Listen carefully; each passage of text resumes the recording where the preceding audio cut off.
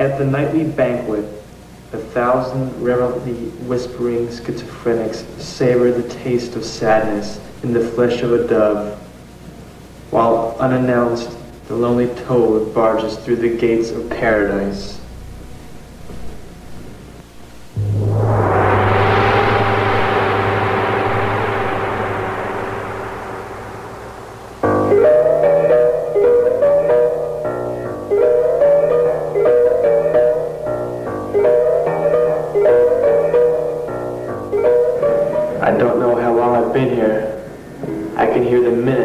Seconds dripping away in the darkness, but it no longer means anything to me.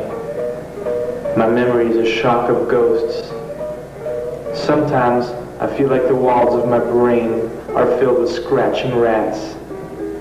When I try to recall the faces and voices of people I knew before, they bleed and melt into faces from old television shows and scores of commercials. While I'm asleep, they send technicians in to harvest my dreams. When I ask them what they make out of these dreams, they laugh and tell me they make perfume ads. One technician told me that they were working on a dream virus which would be used in the next war. Another one told me I was going to be famous. Then the nightmare started.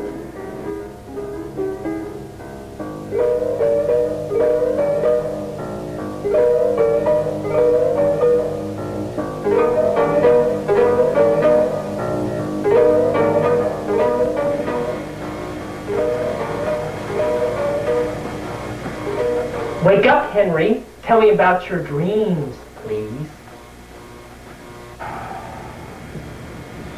I want you to tell me about the new dreams, please. Nightmares. I've started having nightmares. Sometimes I feel like a lost man, a drowning man, someone who doesn't know himself and can never know others. Tell me about the new dreams, Henry. I'm locked in a hotel room with a dead man, someone I've never met. I look through the window and I can read their marquee. It says something like, "Day and Night Rats."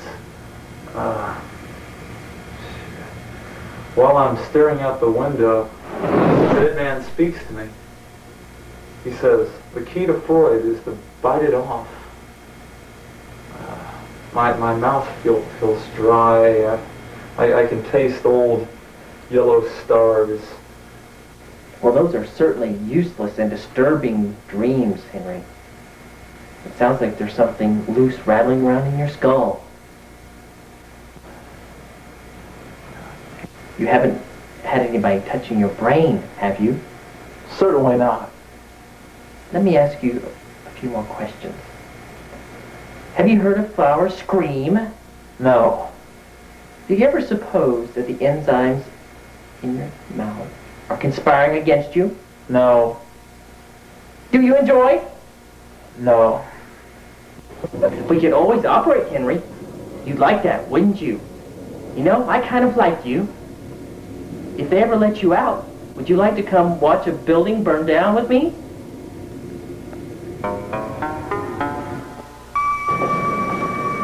Perhaps my captors had poisoned my brain. To stay sane, I had to take action. I had been keeping the ghost of a former lover in my limbic region. She had been killed when her art terrorist group, Gothic Atrocious, was attempting to blow up the Metropolitan Museum of Marketing Art. She was a useful ally.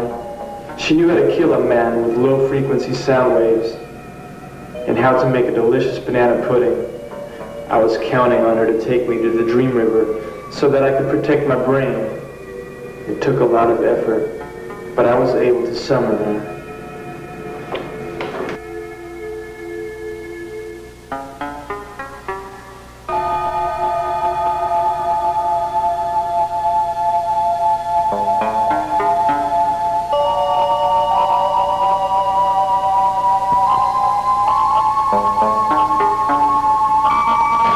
Henry, up here! I am Poison Man. I was a brother of the Free Spirit in ancient Thuringia. I led a revolt against the church. They were killing my people because we refused to live by the Bible. My support was enormous, so the Pope decided to kill me.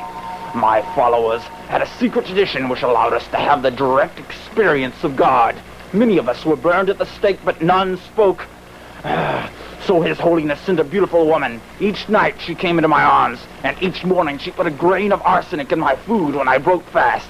But I didn't die. I thrived on the poison. My skin began to break out in rosettes of inflammation, the stigmata of heresy. One evening I kissed her and she died in my arms. The poison in my saliva killed her.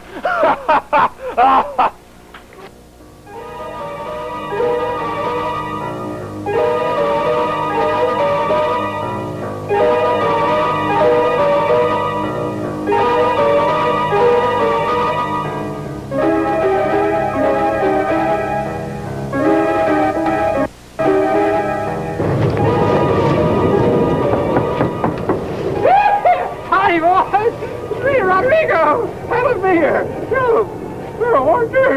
How you doing? Very nice y'all to drop by. I was getting kind of lonely. What brings you in this neck of the woods? Jesus wants me to invite you boys over for a barbecue possum. Monitors, catheters, plungers and wheezers, angiogrammatical geezers with seizures, deadly bacilli aloft in the air, gamma-rayed patients without any hair, hospital corridors backed up with gurneys, starch-colored pinstripe malpractice attorneys, rubber-gloved interns will papillating nose, while cupid-lipped nurses apply electrodes, odd-looking specimens, handled with tweezers, and sheet-covered cadavers asleep in the freezers.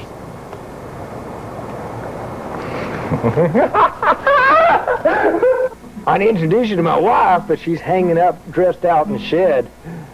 Hey, come on in, let's have some fajitas. It's party time!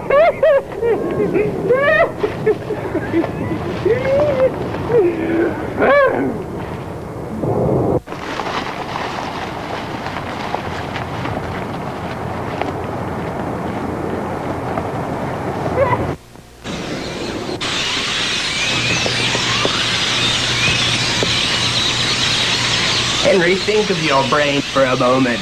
It's the only organ you have which can consider itself.